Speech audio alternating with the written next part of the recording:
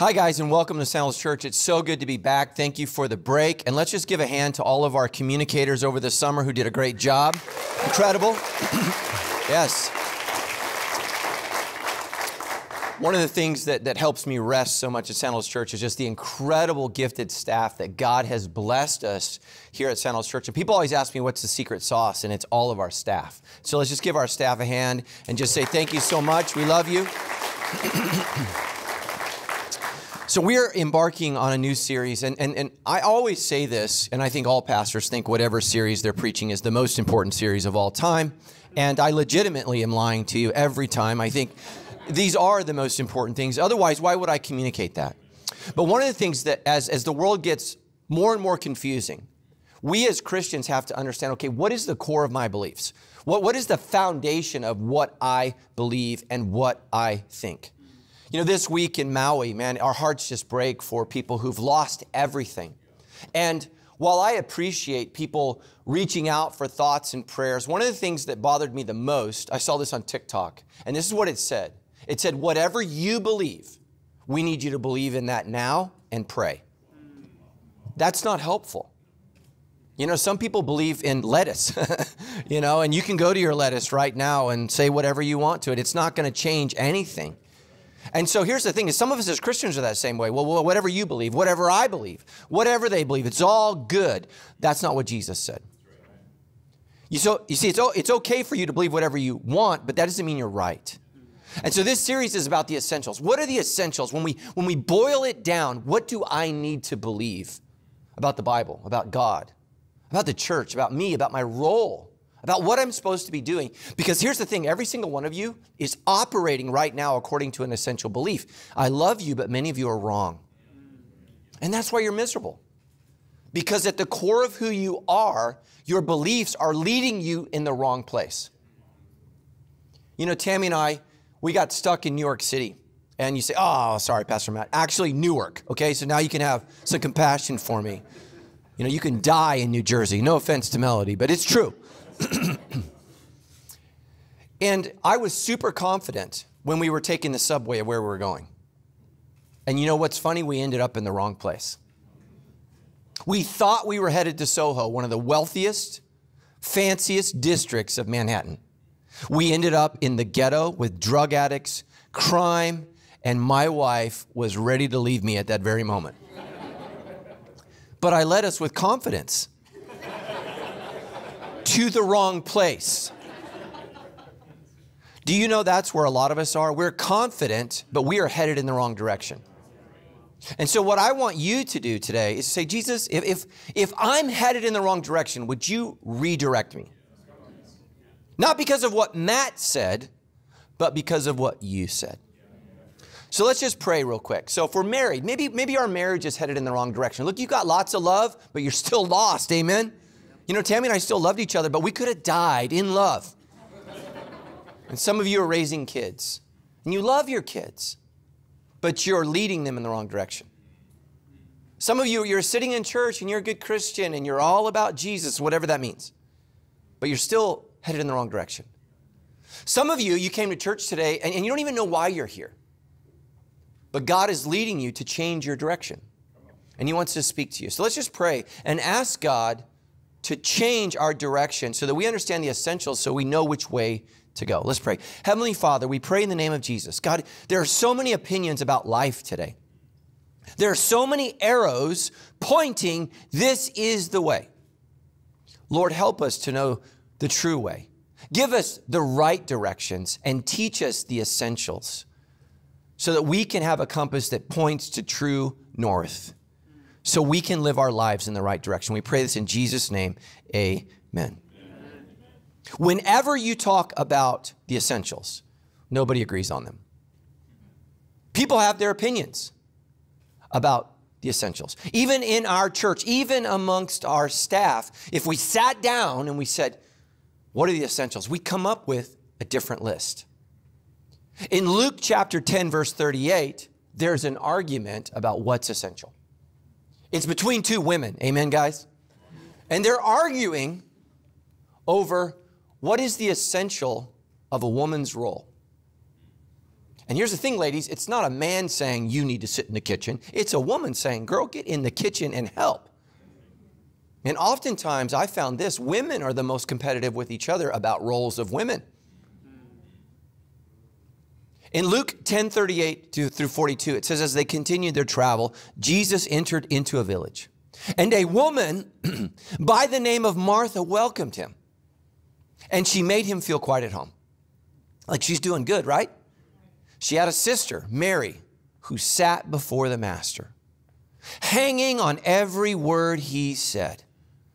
But Martha, listen to this, was pulled away by all she had to do. Anybody busy? Yeah, you're not the only one.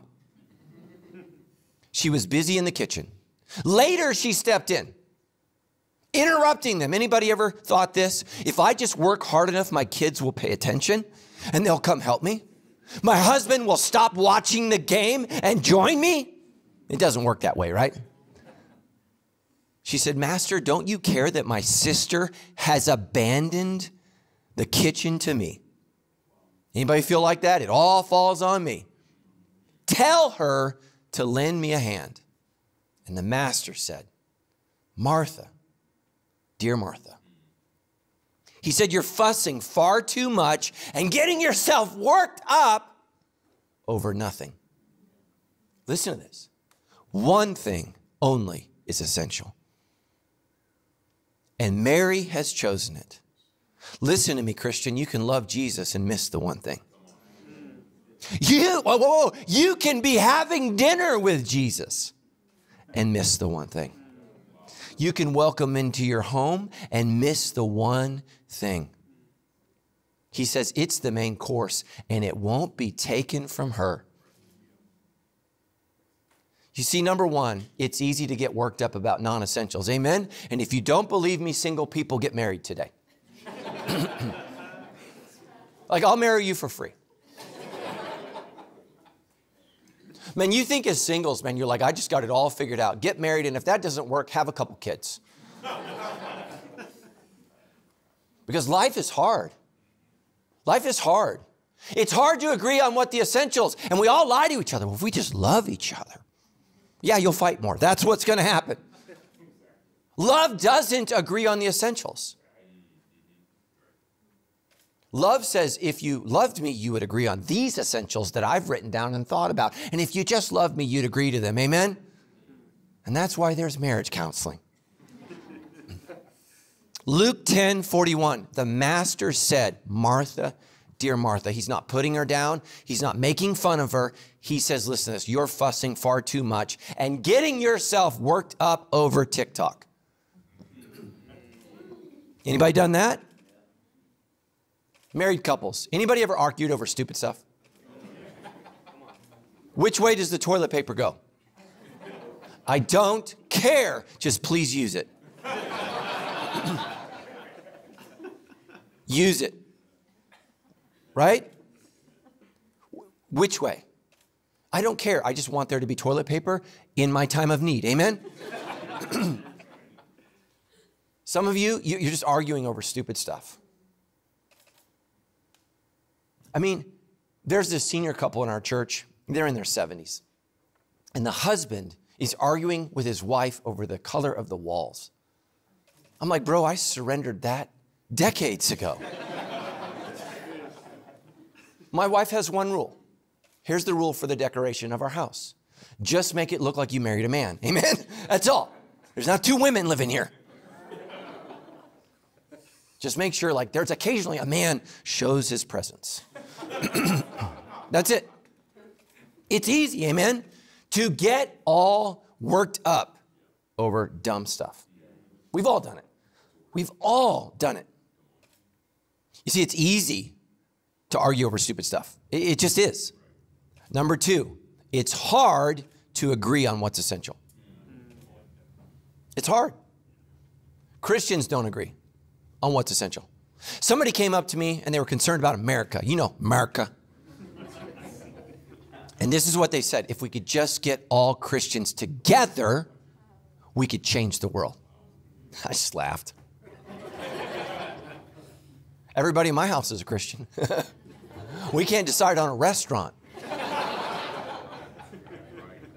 much less the direction of our country, amen? So what happens to you? What happens to me? But Martha was pulled away by all she had to do in the kitchen. What pulls you away? Some of you, it's your job, it's your stress. Like, here's the thing you need to know about Christianity. You can't just maintain it. You'll drift away from it, or you will work hard towards it. Life is constantly pulling you away. I love it when I meet Christians like, yeah, I haven't been to church in a while. I'm just so busy. I'm like, oh, you're the only one. Like you're the only one that's busy. Look, we're all busy. We're all rushed. What are you rushing to? That's the question. Later, she stepped in. She said, interrupting them. You see, busyness doesn't just wreck your life. It wrecks the lives of those around you. See, this is the problem. Listen to me. If in your marriage, one of you has forgotten the essentials, you could pull the other one away from the essentials. You see, disobedience loves company. Oh, you don't need to go to church. You don't need to be in community group. Yeah, I've heard this. And the next thing you know, you're not in church, you're completely away, and you've totally forgot what you committed to at one point in time in your life was the most important thing. This happens in all relationships. So many marriages, I hear people say this, well, we just grew apart. No, you made a decision to not constantly try to work together. Later, she stepped in, interrupted him. Master, don't you care that my sister has abandoned the kitchen to me? Tell her to lend me a hand. Now, if you're a mom, is help in the kitchen important? Absolutely. Some of you guys are like, that's why I never help in the kitchen, because I'm a man and I follow Jesus. I mean, you're a man and you're about ready to not have a wife. So you better help out. But here's the thing. Here's the subtle thing as Christians. Some things are important, but not essential. So let me give you an example. And I don't think this will offend any of you because most of you are poor. The word inheritance. See, I already lost you. Like, yeah, I don't have any. I was talking to a good friend of mine this week. He said his dad died, owed him 12 grand, and he had to pay for his cremation. That's an inheritance. The word inheritance, it occurs in your Bibles somewhere around 170 times. You know what that means? It's important. My parents, write that down. But listen to me. But Jesus does not define it as essential. Luke 12, 13 through 14. Someone in the crowd said to him, Teacher, tell my brother to divide the inheritance with me. It's in the Bible 170 times. Jesus replied, Man, who appointed me judge over and arbitrator between you two? You know what Jesus just said? It's not essential. So many of the things that we fight about as Christians are important, but they're not essential. And this is why we keep dividing, and this is why we keep losing. Something can be important. So what I'm saying today is the things that we cover in this series are not the only things in the Bible that are important. Here's the thing. If you don't know what's essential, you won't be able to prioritize what's important. That's the problem.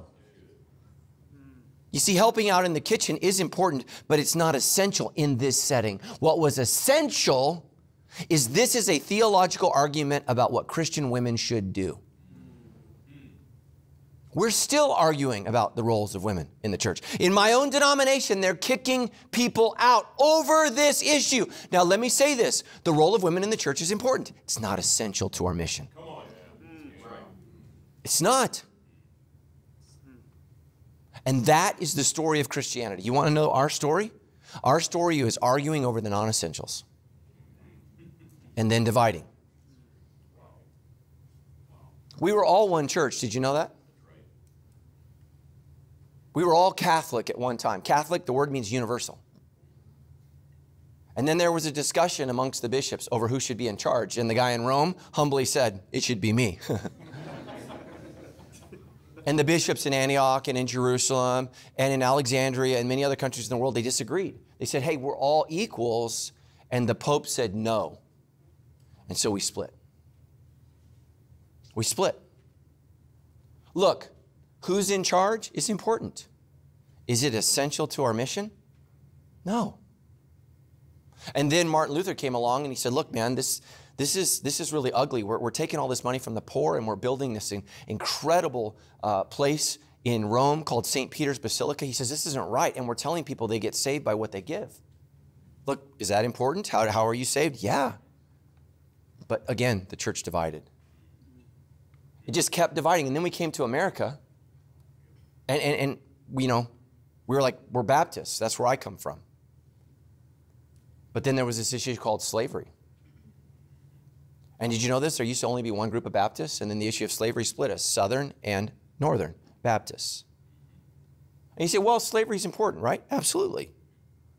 But there was slavery when the Bible began. It wasn't essential to the core doctrine and the mission of the church. And so we split. And you say, well, I think that was a good thing. Yeah. And then now there are 270 different versions of Baptist. Why? Because they can't agree on the essentials. And you say, okay, well, Pastor, I'm not a Baptist. Okay, you might be worse. You see, most Christians today don't belong to a denomination. Did you know that? Sadly, even more Christians, oh, I love Jesus. Oh, I don't just love the church. They don't even belong to a local church. Why? Because they're not Baptist. They're their own denomination. How do you know if you're your own denomination? You say things like this. Well, I've always thought. Yeah, you and C.S. Lewis, you too. Yeah. Tell me, O wise one, what you've always thought. You might be your own denomination if you say things like this. Well, I've always believed. Well, listen. I didn't realize you were the second coming of Jesus. Please tell us and teach us the wisdom that you've gathered from your many years of theological study. How about this one? Well, I just think God wants me to be happy. Oh, you go to the First Church of Happiness. And isn't that interesting? So many people attend that church, and yet we're more miserable than we've ever been. You know what the book of Psalms says? Happy are those whose God is the Lord. Let me give you a new verse. This is out of Matt Brown. Chapter 1, verse 1. Miserable are those whose God is not the Lord, but whose God is themselves. That's the Bible of today. God just wants me to be happy. The Bible says happy people are the ones that know him and follow him. So it's easy to get messed up right on the essentials. And it's hard to agree on what the essentials are. Number 3, only Jesus truly understood the essentials. Not me, not you, only Jesus. Listen to this.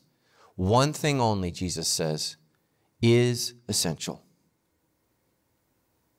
And Mary has chosen it. Listen to what Jesus is lovingly saying, because some of you, your name is Martha today.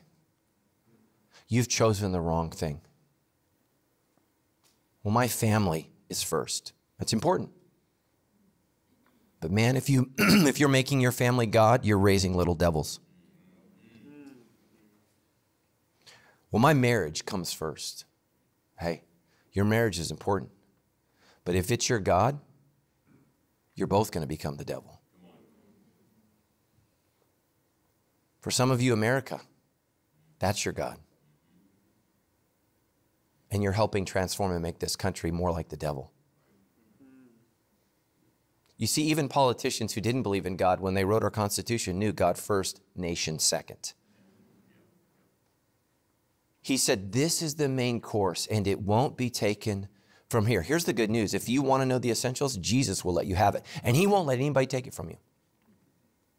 You see, Jesus has laser focus when it comes to what matters most. You know what you and I have when it comes to essentials? ADD.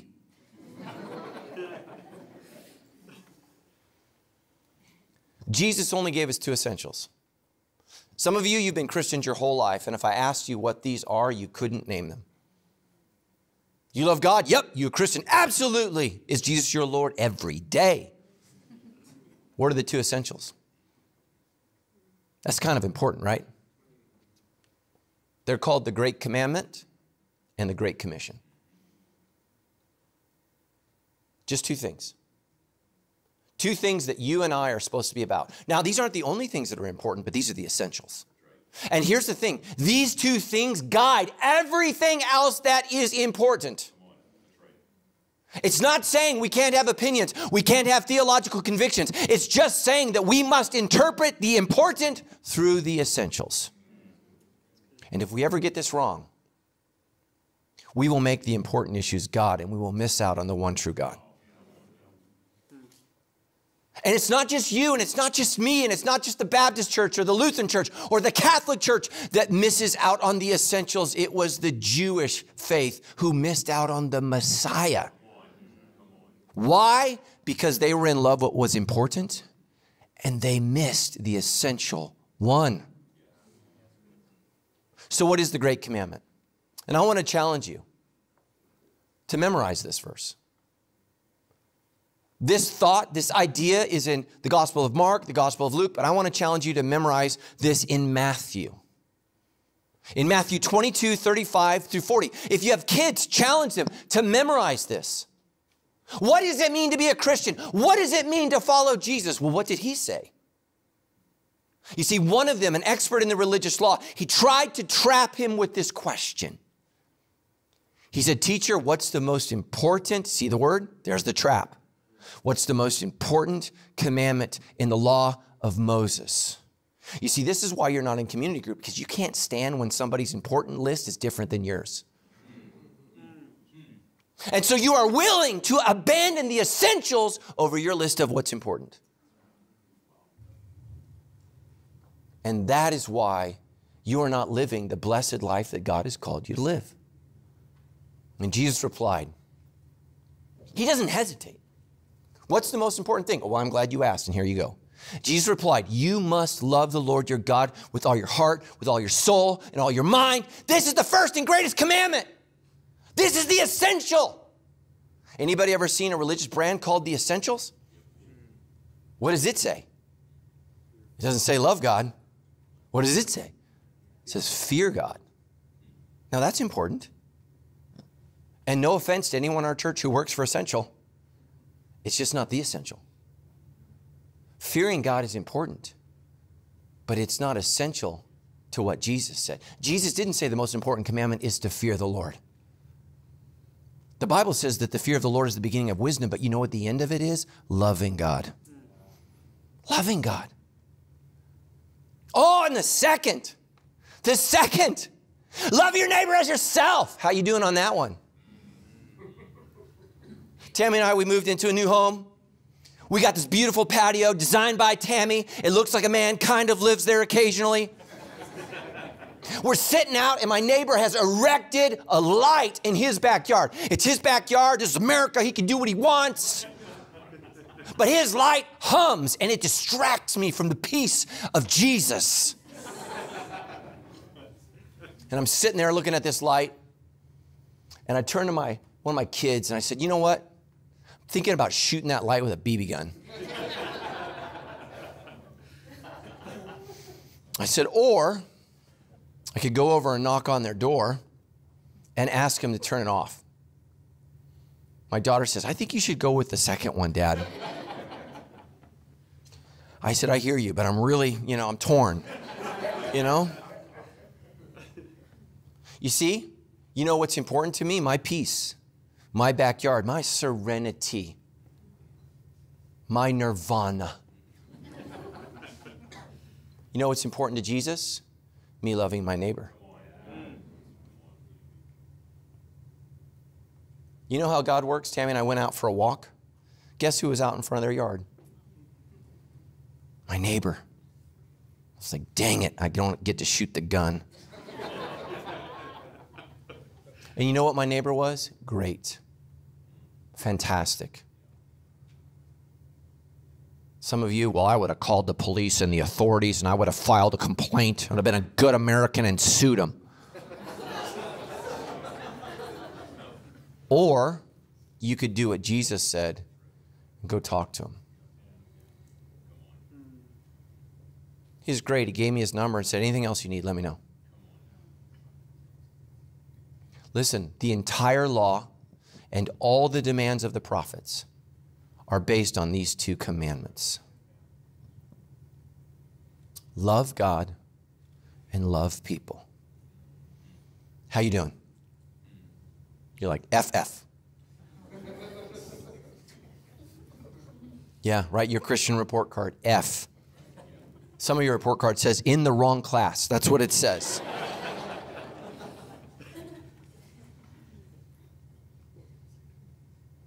Next, Jesus gave us the Great Commission.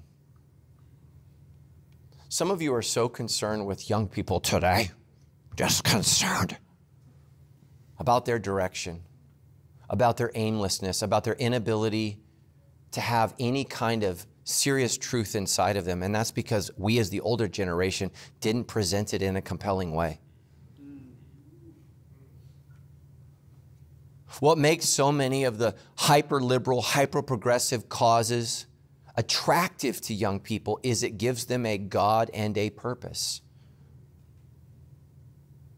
Do you know that your Jesus has not just given you a God to worship, but a purpose to live out? And Jesus came and told his disciples, he says, listen to this, I have been given all authority in heaven and on earth. He's in charge. Therefore, go and make disciples of all nations, baptizing them in the name of the Father and the Son and the Holy Spirit. Teach these new disciples to obey all the commands I have given you. Right? All the commands are important, but we must interpret them through what? The essentials. And be sure of this, I am with you always, even to the end of the age. Some of you have been Christians for a year, for 5 years, for 10 years. Some of you have been Christians for 50 years, and you've never once made a disciple. I meet Christians all the time. What are you hoping for on Judgment Day? And here's what I hear Christians say all the time. I just want God to know I was a good person. Now that's important. Like if you're a bad person, would you change today? Like feel free to change. But do you think Jesus is going to give you a hug because you were good? You were a good boy. Thank you. Can you imagine if you asked your children to take out the trash and they never did their entire life and it just trash piled and piled and piled and piled? And then your kids wanted to have a discussion about whether or not they were good. Yeah, but the house reeks because you never did what I asked you to do. I remember one time I got in an argument with my son. He took the trash halfway. I don't know what happened. I wasn't there. Something between the house and the street. There was an emergency. Something more important than what he was called to do. And so I came out in the trash can. It's interesting that the guy, when he came to pick it up, he didn't think it was his job to walk down my driveway and get the trash. And so the trash wasn't taken out. Here's what my son said. He said, I almost did it. And I was like, okay. My bad. You know, we're going to start rewarding partial obedience. Yeah. And I said, I almost paid your allowance. It's this close. Do you know why we don't lead people to Jesus? Because it's easier to argue about Jesus than it is to lead someone to Jesus. It just is. You know, one of the things I love about going on vacations, nobody knows who I am, nobody cares who I am. That's not true in our city. People know who I am, they have an opinion on who I am.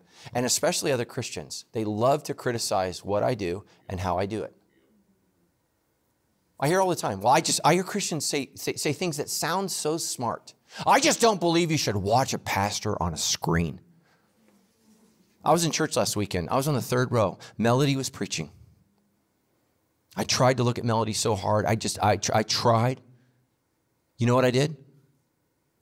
I started looking at the screen. I'm on the third row. She's right there. I started looking on the screen. Do you know why I looked on the screen? It's better! It's better!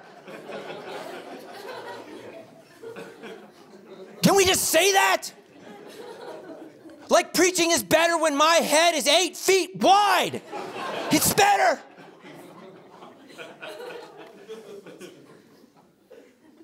It's better.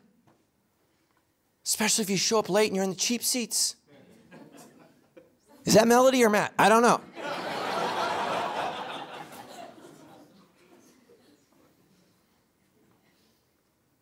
But we're arguing about how people hear the gospel.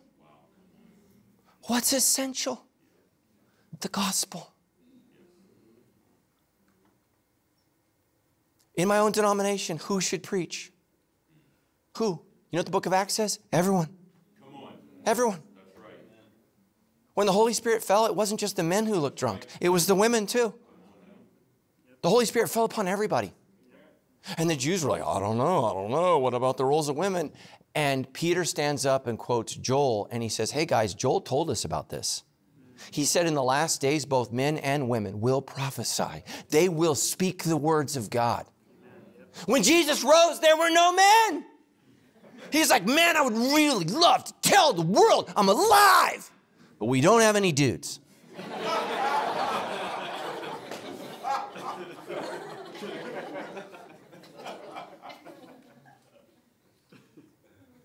And he didn't have just PhD women. Like he had Mary Magdalene. She's like, you know.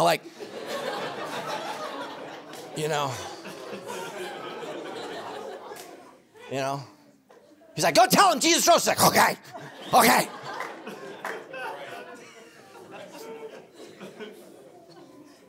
Like, right? If you want a witness, it's not the one who you take out 7 demons from. That's not your spokesperson. Jesus says, go tell him. Ladies, the Great Commission doesn't say, men, go into all the nation, to all the nations and preach the gospel, making disciples. Do you know what it says? Believers, go and make disciples. Why would God, in his infinite wisdom, put 50% of the church on the bench? I just wish we had more players.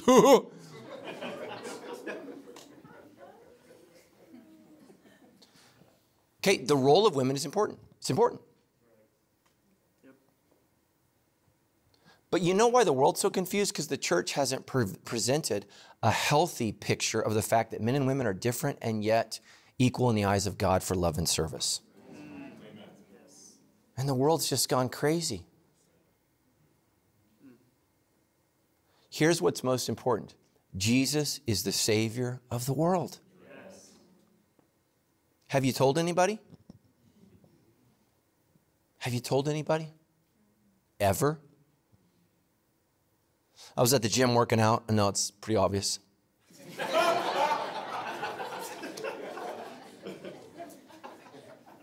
And a guy came up to me and he said, hey, Pastor Matt. I said, hey. I said, you go to Sandals Church? He said, I haven't been in a while. I said, well, I'm back this weekend. Will you be there? He said, I don't know. I said, you need to be there.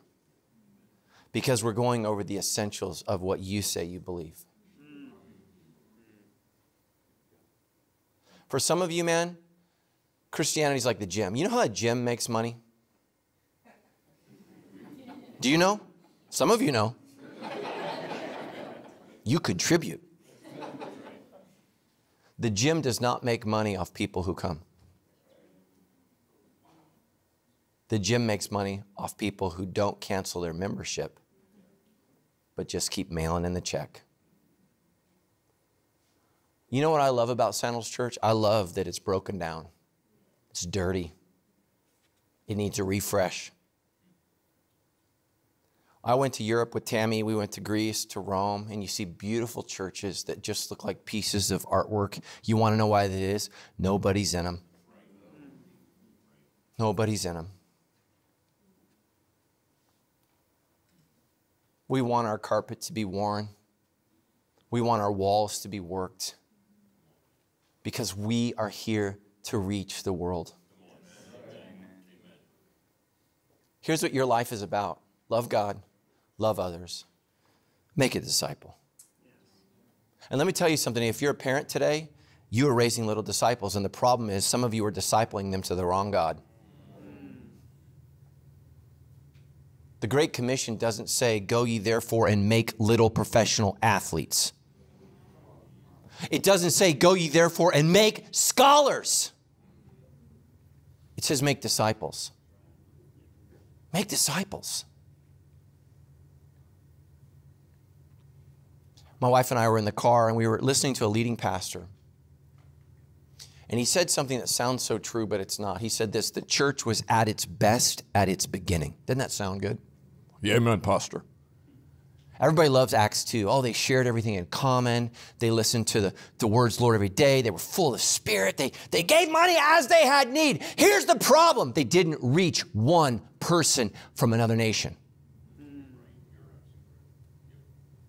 They loved God. They loved each other. They forgot the Great Commission. And here's the problem with churches. We become a cruise ship for Christ. Oh, I just want to be an Acts 2 church. Really? They hadn't led one Gentile to Christ. Not one. They hadn't done it. So God had to send persecution to drive them out. I don't know how more obvious it has to be. In Acts chapter 2, the Holy Spirit falls and everybody speaks in a foreign language. I don't know what God has to do. Like if you just wake up and you're speaking French, I think the Lord has spoken.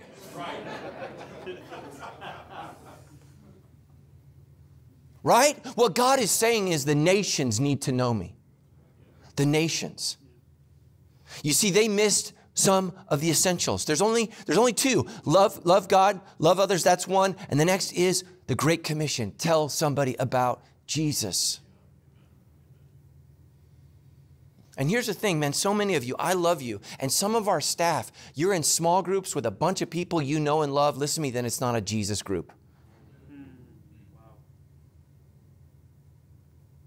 Some of you, you've been Christians for so long and you've never discipled anybody. There are people in our church, and I know you know them. You probably sat next to them. They don't know anything. They don't know anything. And you're like, Lord, why does Sandals have so many sinners? Because you're in a group with all your friends. When's the last time you discipled somebody? When's the last time you sat down with somebody and said, no? We even have Christians that are confused. I hear Christians say, well, I've always thought, I don't care what you think.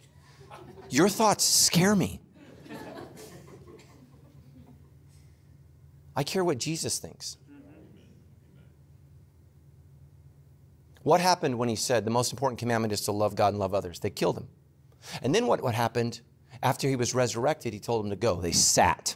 They sat.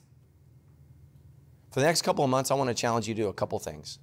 Number one, get in a community group. And here's why. You're like, well, I've heard all this stuff before. Yeah, it's having a huge impact on your life. Here's why. And I'm going to insult my profession.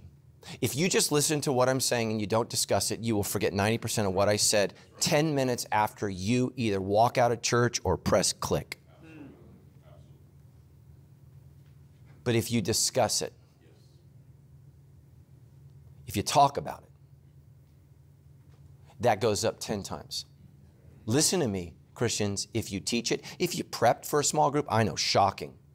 You prepped, you prayed, you wrestled, it goes up another 100 times. You see, here's the thing that God knows. Why did he tell every one of you to make a disciple? Because he knows this. The way he makes the gospel stick is when you learn it and you teach it. That's how it sticks. Remember that show a couple years ago, Are You Smarter Than a Fifth Grader? And you realized you're not? You know who is smarter than a fifth grader? A fifth grade teacher. You know why? Because they don't just hear it, they learn it, and then they teach it. That's how the church grows. That's how the church grows. Now, you don't have to preach like me in a microphone, but you do have to preach to somebody. You do have to tell somebody. And let me just say this. Some of you guys have been Christians long enough. And here's the thing about discipleship. All you got to know is a little bit more than everybody else. Can you imagine if Martha was your discipleship group leader? Or Mary, Like what she got, he rose. And then you got to move on to somebody else because that's where she is. But some of you could help guide people through this series that just don't know. That just don't know. Man, our world is broken and our people are hurting. And you can be a group leader and you can help transform and change somebody's life. And some of you, listen to me, you just started coming to church and you've never been in a group in your life. I want you to know this. Before Jesus died on a cross, he started a small group. It's the first thing he did. And some of you are like, oh, no. I can't do that. When Jesus called the Apostle Peter to be a part of his small group, you know what Peter said? You got the wrong guy. You got the wrong guy. And Jesus said, I got the right guy. I got the right guy. You see, Jesus picked the leftovers to change the world. And Jesus has handpicked each one of you to change the world. But we don't change the world by going to a protest. We don't change the world by changing someone's vote. We don't change the world by yelling facts at people. Does that change you? You know we change the world by discipling somebody who's interested in knowing about Jesus. Interested. That's how we change the world. No matter what we cover in this series, I want you to be able to know that there are two essentials. The Great Commandment, love God, love your neighbor. And the Great Commission, make a disciple. Make a disciple. Because when you get to heaven, I don't want to hear, well, Matt never told me. Because Matt just did. And I quoted St. Matthew, amen, to all of you. You got matted twice today. And here's what the Lord's going to say. Did you love me? And you say, of course I do. Like Peter, you know how we show God we love him? Through obedience. You know how we show God we love him? By loving our neighbor. You know how we show God we love him? By telling others about his love. Love God, love others, make a disciple. Make a disciple. And if we do this, we can change the world together. We can change for those of us who still live in California. Does California need some changing? It desperately needs some changing. Like, you know what California is waiting for you? For you to be obedient to the essentials. And we need to start loving God, loving each other, loving our neighbor, and sharing the gospel and making a disciple. So I'm going to challenge you right now. The Holy Spirit, if you've been a Christian for longer than a couple years and you have never led a group, you need to do that. And whether you're brand new to our church or today is your first day, you need to get in a group. And we're going to make that happen. Because my sermons will inspire you.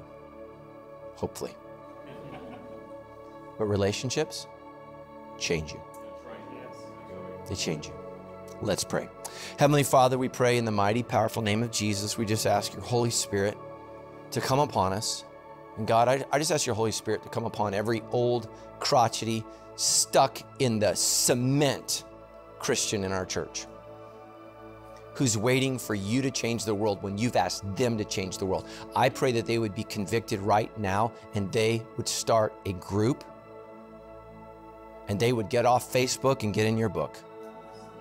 and start making disciples. And Lord, for every new person that's here today who's looking for a change, who wants to find happiness, Lord, that's ultimately found by knowing you and loving you, I pray that they would take that scary step to get in a group and to just go with us on this journey as we go over the essentials, as you teach us to love you, as you teach us to love each other, and as you teach us all to be disciple makers. We pray this in Jesus' name. Amen. Hi, I'm Pastor Matt Brown. Thank you so much for watching this content. The reason that we produce this content is to help you build an authentic relationship with God, with yourself, and ultimately with others, people just like you who are furthering their relationship with God. If you would like to transition from someone who just watches this content to partner with us so that we could produce that content, I would really like to invite you to go to donate.sc. This is the best way for you to become a part of what God is doing at Sandals Church to share this message of authenticity all across the globe. Thank you so much for your time, and I appreciate your generosity. As the Spirit was moving over the water, Spirit, come move over us. Come rest on us. Come rest on us. As the Spirit was moving over the water, Spirit, come move over us. Come rest on us.